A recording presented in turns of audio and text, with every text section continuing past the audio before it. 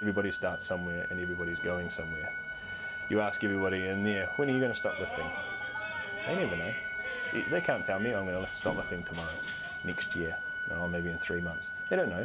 They're just going to keep lifting. It's very easy to see progress. If you put 1 kilo on your squat for your 1 RM, you've made progress. The iron does not discriminate.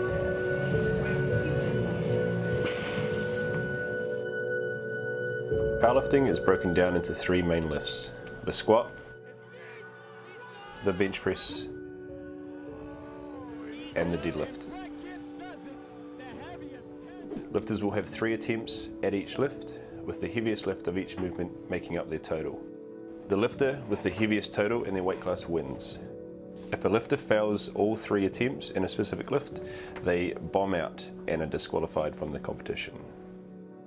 Rich and I opened Atlas in August 2014, and so that's 3.5 years ago now, and it's just grown from there.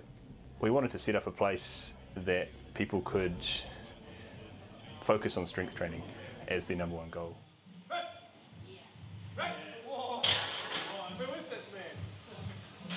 A number of internationals so far, but not worlds yet, and that's definitely on the cards next year. I have a number of lifters that are at the top of their game in the country that would like to go to worlds, and I see that as a regular occurrence every year from next year onwards. Strength is something that everybody looks for in different things, physically and mentally. It's something that when you're training and you have a purpose and a goal, and you can see something that's measurable, is a pretty cool feeling at the end of the day. Canterbury Powerlifting Association's mission, I guess, is to put on well-organised, run, drug-free powerlifting camps.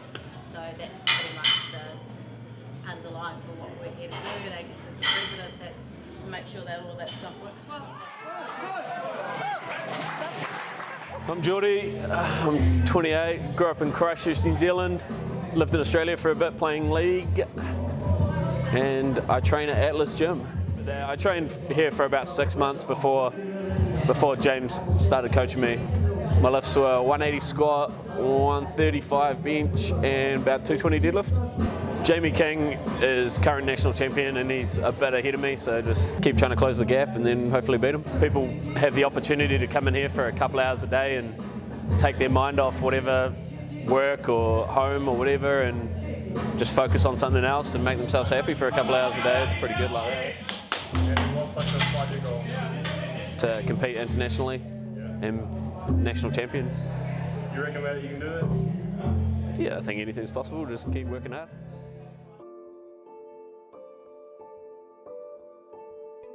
It's so easy to see progress.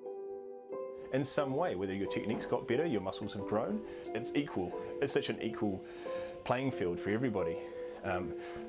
If you've never done training before, 20 kilos on the bar is still 20 kilos on the bar.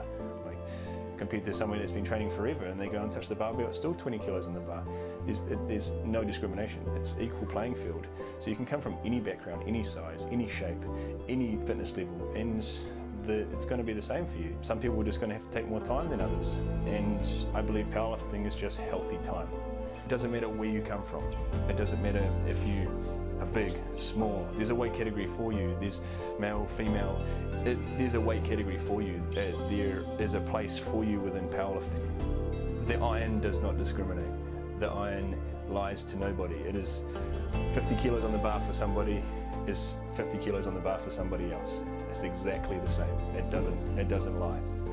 It's a never-ending journey, really. I could do this forever.